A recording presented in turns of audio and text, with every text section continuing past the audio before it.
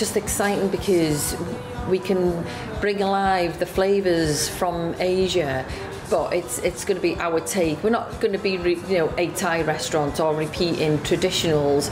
It's using that flavours and inspiring it with our traditional foods.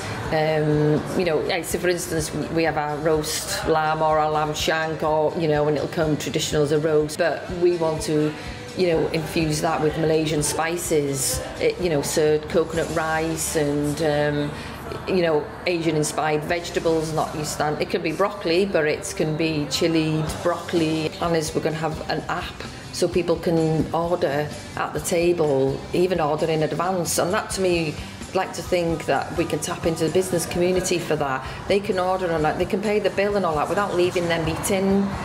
So that's something that's going to be introduced into the business definitely before the year ends, because obviously we're still got a lot of work to do.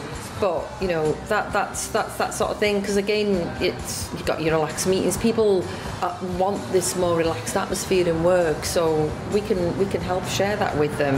Again, with our motto of eat, drink, socialise. We're all very stressed, and these days we hear a lot about mental health and everything. But you know what? Get out of the workplace for a lunch, sitting around sharing. It's a short period of time. Can't pop into a restaurant. Well, that's something we've got now in the town here that people can come along and try, have a go.